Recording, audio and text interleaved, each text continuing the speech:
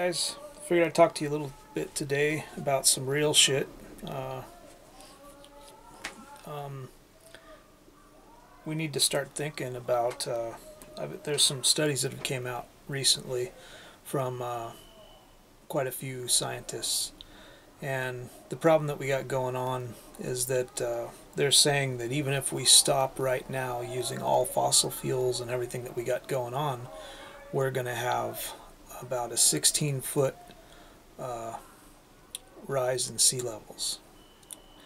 And if we don't stop using what we're using now, they're saying within the next 50 years, if we don't stop using this fossil fuel the way we are now, which obviously it can't hold up, it's going to slow down, but if we just keep building cars and using, rubber and tearing up the environment, we're looking at, in 100 years, a 65-foot increase in the sea levels.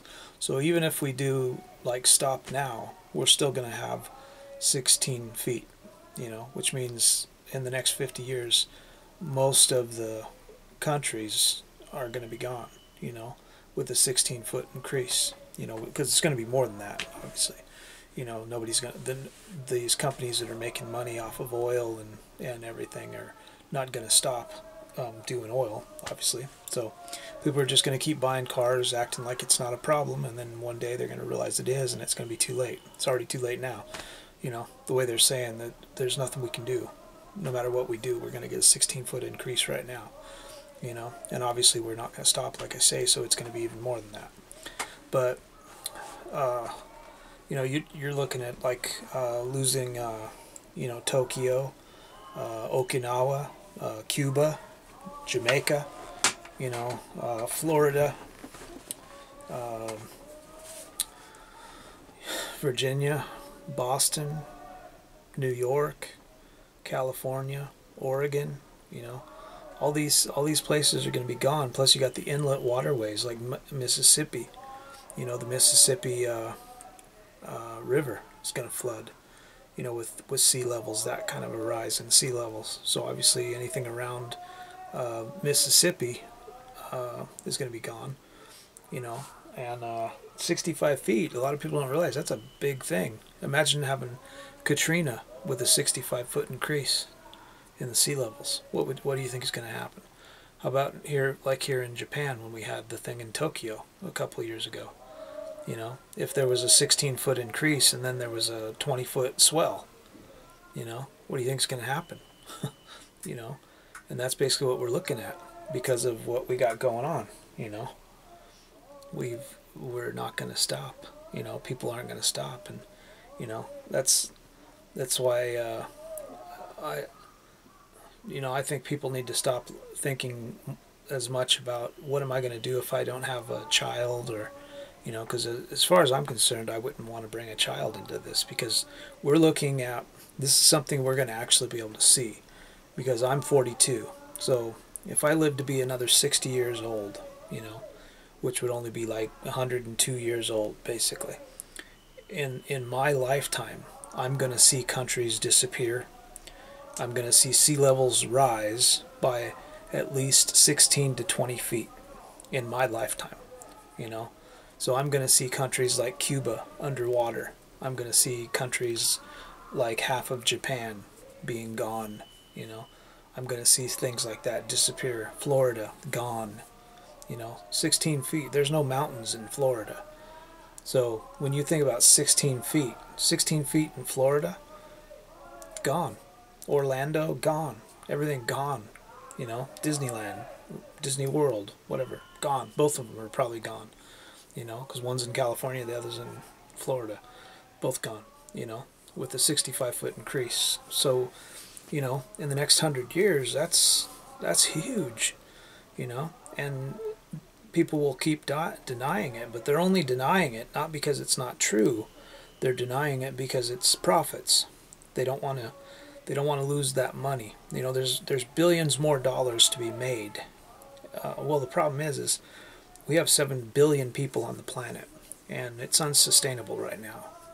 So what's going to happen is people are going to start dying off. Land mass that's available to grow fruit and vegetables, is going to disappear. It's going to get less and less people are going to want to eat meat, because that grain and that feed could be used to feed humans, not animals, because that's what we're doing now. We're tearing down tons and tons of rainforest every day to feed animals so that we can eat them, So when we start running out of this land because of the increase in water, because if you think about it, where does most fruit and vegetables come from during the winter months, in America? It comes from California, it comes from Hawaii, comes from South America, comes from Florida.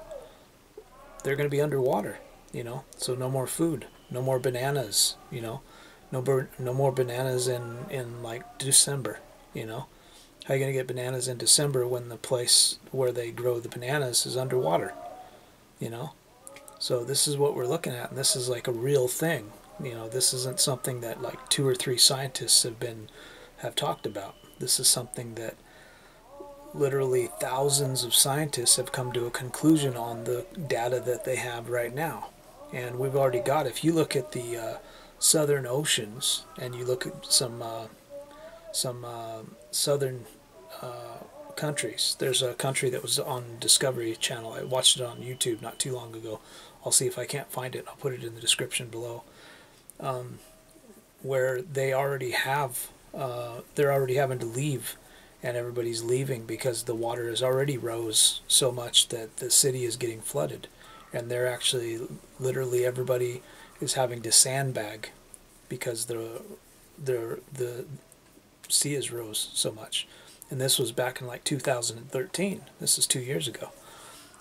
So we aren't seeing it because we're in the center, but above and below, that's where you're going to be seeing it, because the polar caps are melting, and the water is just rising and rising and rising, and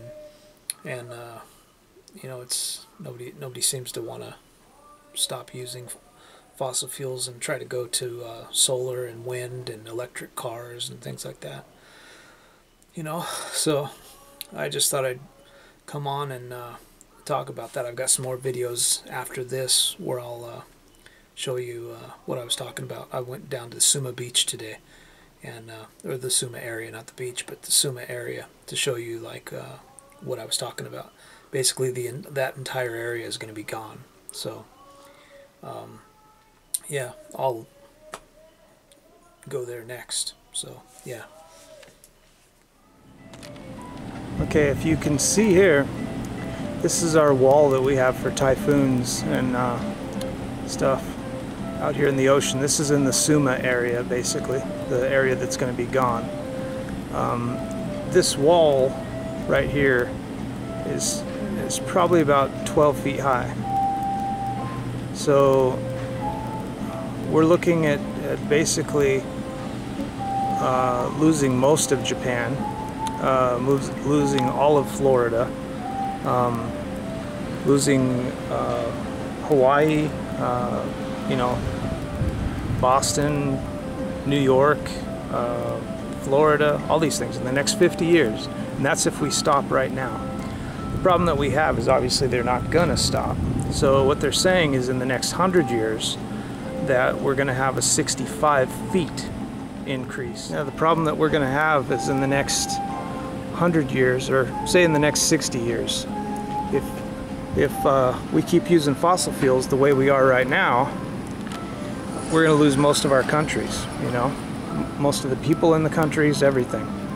So 65 feet, we're on the beach right here.